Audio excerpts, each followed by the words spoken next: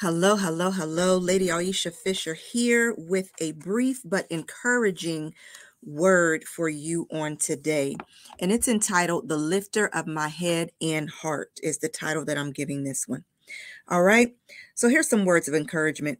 Our emotions can be affected by the slightest things. Something like a simple change in the weather can affect attitudes and emotions. So we need to be careful not to let our hearts get heavy. It's important in such times to remind ourselves what the Lord is also in the business, that the Lord is also in the business of lifting up our hearts in times when we feel down.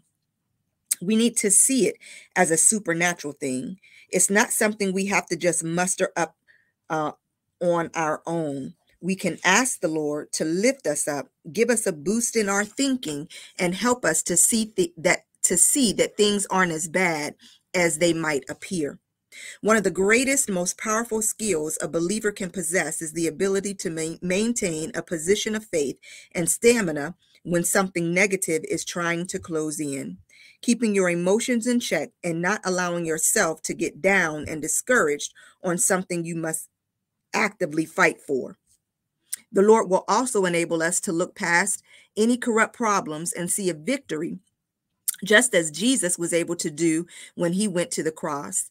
He saw the joy on the other side, which I'll touch on in Hebrews scripture I'm going to read here next. But stand strong today and know that the Lord is lifting your heart.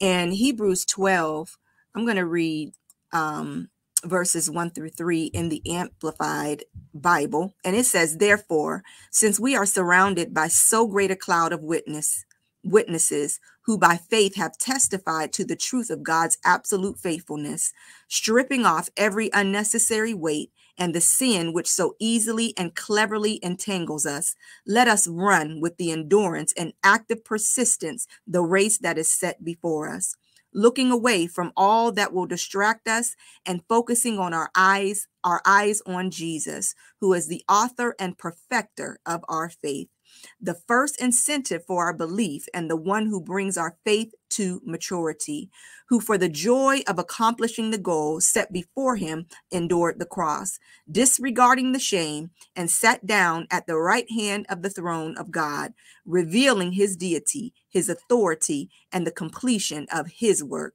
Just consider and meditate on him, who endured from sinners such bitter hostility against himself. Consider it all in comparison with your trials, so that you will not grow weary and lose heart. Amen. Now let's decree and declare some things over our lives. We decree today that our hearts are lifted up and our countenance is raised and encouraged. We declare relief, assistance, and comfort upon our household. We prophesy that our morale is boosted in the face of every challenge. We break the power of anything that would cause us to be cast down, discouraged, depressed, sad, or unhappy in Jesus' name. We declare that we believe the report of the Lord. We resist and reject the emotional effect of bad news and disappointment. We look past every problem and we see the answer and the light at the end of the tunnel. We choose to see the joy that is before us. We envision all things being bright and going well for us and our family. We place our eyes on you, Lord, who is the lifter of our hearts and our heads. In the mighty name of Jesus, may you continue to be blessed, to be a blessing. Love you.